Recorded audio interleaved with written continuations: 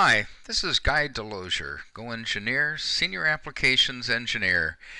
Have you ever wanted to get the internal volume of some shape, like a bottle or whatever that you've made for a customer or for yourself or for whomever, and you wanted to get that in fluid ounces rather than cubic centimeters or cubic inches or whatever? And you don't want to spend all day doing hand calcs, etc., etc. So, SOLIDWORKS 2016 has the answers.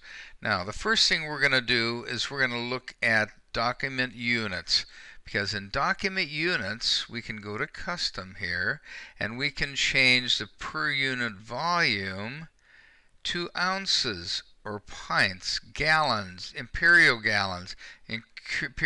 cubic yards, microliters, milliliters, centiliters, deciliters, liters. Heck, yeah, we couldn't do any of this before. So now we can do US fluid ounces. Very nice. So I want to do that. Now I want to have a fill line right at that point right there. So I'll just pick that and I'll just roll back in history before that's made. I'll pick this face, reference geometry. If you notice, the icons are a little different looking than they were before. That's so that to accommodate people who have trouble seeing colors. So at any rate, I've set my offset on my plane to 0. Now, if later I find out that the offset is down below, I can just flip my offset and give it a distance and pick my fill line down lower.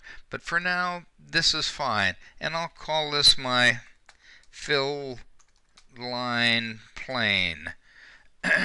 So I've named this so I know what that is. I can right click now and I can roll down to the end. Now what I want to do is I want to use the intersect feature.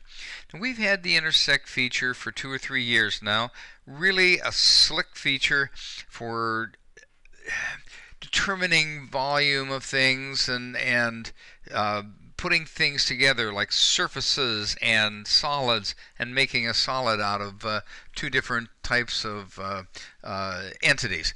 But for this, we are going to determine the fill capacity of this bottle up to this plane with the intersect feature. So I'm going to click intersect here. It's on my toolbar, or you can put it there if it's not there, or you can search for it. INTO, look, intersect right there. So I can just click on this and execute the command, grab the icon and drag it out onto my toolbar, or pick the little glasses over here and it'll show me where the intersect feature lives. There it is right there. Okay, so click my intersect feature. Selections. What do I want? I want the bottle and I want my fill line plane. Click Create Internal Regions. Brand new selection here for intersect. So this does an automatic set of selections for us, so we don't have to even worry about it. Just click Select and click OK. So it doesn't look any different than it did, does it? But now we've got 2 bodies. If I click that one and click Hide, oh look, here is our internal capacity of our bottle. If I go to Evaluate and Mass Properties, it tells us this is 25.364 US fluid ounces. Folks, it doesn't get any easier than this. This is an incredible enhancement for SOLIDWORKS 2016. It's really amazing. Thank you very much. Guy Delozier, GoEngineer, and happy intersecting. Thank you.